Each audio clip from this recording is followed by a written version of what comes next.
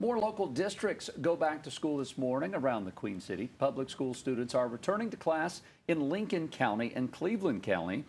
There are also some private schools in the Queen City starting back today, including Charlotte Catholic schools. Charlotte Prep students as well are going back today. This after a fire broke out in its lower school building, destroying it over the summer.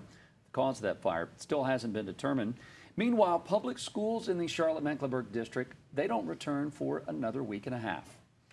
And as we mentioned, hundreds of kids back in class this morning. It's the first day for students in Gaston, Lincoln, and Cleveland counties. Queen City News reporter Savannah Rudisell live at North Belmont Elementary, I'm sure. Excited families everywhere, Savannah.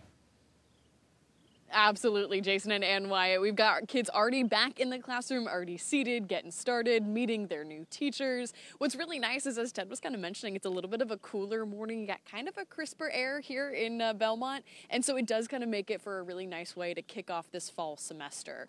We were getting to talk with some of the parents who were in their drop-off line a little bit earlier here this morning, and as they were dropping some of the kids off, they were telling us that a lot of them said they were really excited to get back into the swing of another year. Some tell us, though, they're probably going to miss some of the quality time, of course, that they got to spend with their kids over this summer. A mom of a 6th grader and a 1st grader says they prepared for weeks for this first day.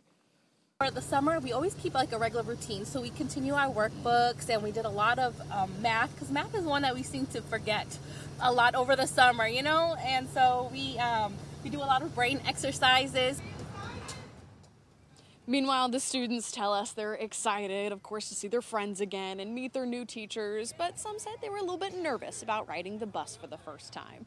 Teachers are back in their classrooms, too, after spending a good part of the summer decorating them, making them all sorts of welcome for the kids this year, and they're doing so with a smaller salary than they were promised from state legislators. Coming up here in our next half hour, we'll take a look at how the stall in North Carolina's state budget is leading to those smaller salaries. Reporting live in Belmont, Savannah Rudisell, Queen City News.